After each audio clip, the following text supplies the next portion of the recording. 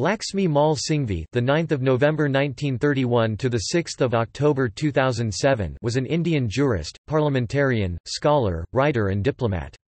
He was, after V. K. Krishna Menon, the second longest-serving High Commissioner for India in the United Kingdom 1991–97. He was conferred Padma Bhushan in 1998.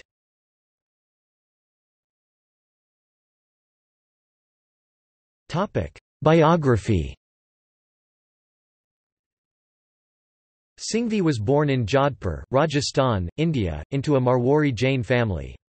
He had two brothers, Prazan Mall Singhvi and Gulab Mall Singhvi, and two sisters, Pushpa Seth and Chandra Bhandari. Singhvi was educated at Harvard and Cornell University, having completed his JSD at Cornell Law School in 1955 and PhD at Harvard in 1954.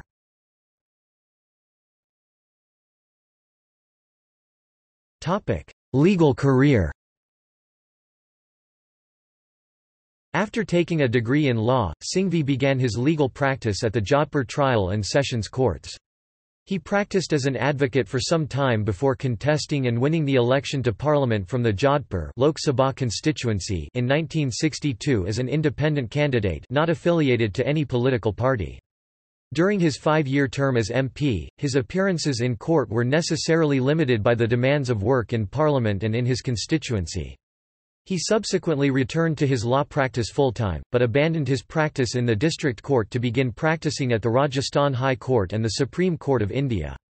His practice soon flourished and he was named Advocate General of Rajasthan State for the period 1972–77.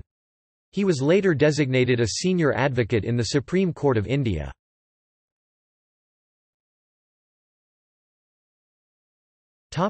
Political career. During the decade of the 1950s, the Jawaharlal Nehru government vigorously pushed an agenda of social modernization, which amounted to dismissing the customs and traditions of India as backward and despicable, and enacting laws based on modern values, progressive outlook, and scientific temper, which enshrined Western perspectives and systems of marriage, divorce, inheritance and human relationships as the law which the courts of India would uphold.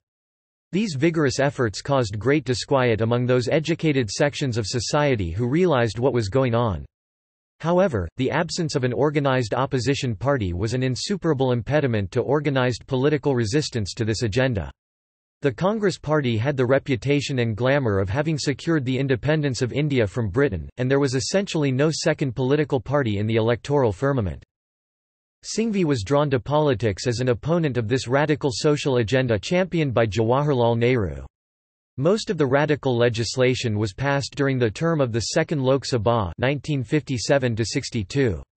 When elections for the Third Lok Sabha were held in 1962, Singhvi stood for election as an independent candidate from his hometown, Jodhpur.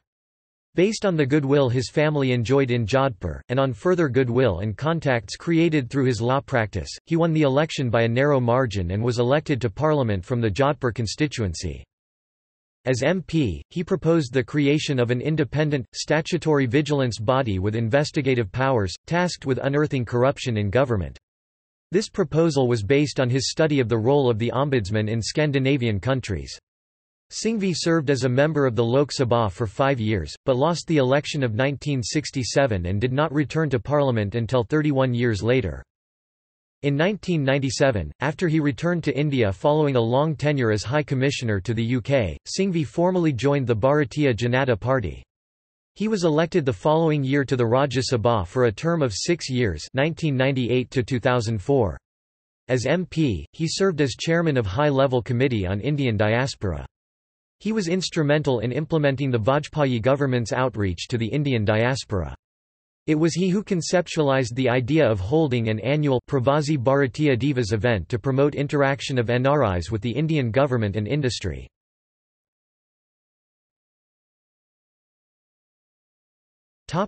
Diplomatic assignment. In 1991, Prime Minister P. V. Narasimha Rao appointed Singhvi High Commissioner to the Court of St. James. It is a measure of his reputation and professionalism that he remained in that office till 1997, undisturbed during the brief tenures of the next two prime ministers. This made him, after V. K. Krishna Menon, the second longest-serving High Commissioner for India in the United Kingdom 1991–97, a record the more remarkable for having overlapped with the terms of 4 Indian Prime Ministers. In 1993, during his term as High Commissioner, Singhvi spearheaded the Indian delegation to the United Nations Conference on Human Rights in Vienna. The same year, he was invited by the University of Cambridge to deliver the Reed Lecture, the topic being his own book, A Tale of Three Cities. He was also a member of the Permanent Court of Arbitration at The Hague. Literary career. Singhvi wrote several books in both English and Hindi. These include A Tale of Three Cities, Jain Temples and Bharat Aur Hamara Samay, India and Our Times. As a writer, he had a substantial output, and his numerous books are written in a style that can best be termed simple. They are a mix of general information on specific topics, Jain temples, and of his views on various issues in books with a very general scope, India and Our Times. Singhvi had a lifelong interest in Jain history and culture, and was quite knowledgeable on the subject, especially with regard to the art and architecture of Jain temples. He served as president of the Indira Gandhi National Centre for the Arts.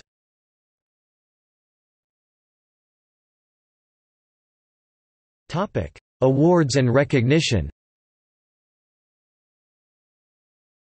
In 1993, Dr. Singhvi was awarded the Padma Bhushan by GOVT, of India, and an honorary degree of LLD by the University of Buckingham. The Supreme Court of India held the first Drive L.M. Singhvi Memorial Lecture on Law, Technology and Society, Its Dynamics on 17 January 2009, delivered by Dr. A.P.J. Abdul Kalam, former President of India, using a bequest by the trustees of the British Indian Golden Jubilee Banquet Fund. Dr. L. M. Singhvi Visiting Fellowship is given out by University of Wales and Centre of South Asian Studies, University of Cambridge, for visiting student and scholars of Indian nationality. The School of Constitutional Law at the National Law University, Jodhpur has been named after Dr. L. M. Singhvi.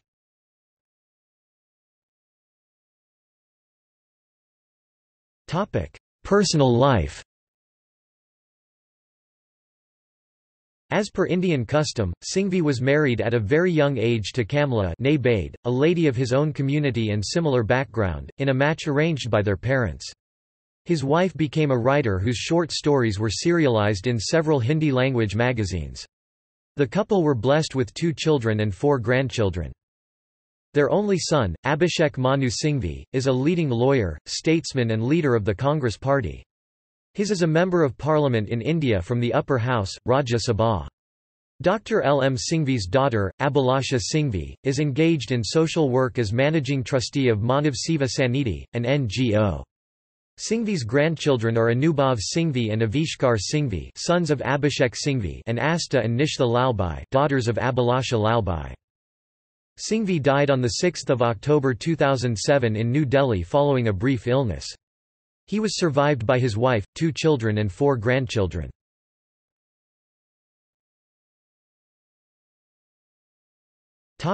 Assessment. Overall, since his political and social views were not consonant with those of the dominant Congress Party, Singhvi's political career remained stunted during the prolonged era when the Nehru dynasty, his daughter Indira and grandson Rajiv, held sway over politics in an essentially unipolar political dispensation. During those 4 long decades of political marginalization, he never wavered from his foundational beliefs, but developed a flourishing legal career and a reputation for unimpeachable integrity. He lived to see the end of that era. His career ended on a high note when he was made a Rajya Sabha MP by a government which represented his own beliefs.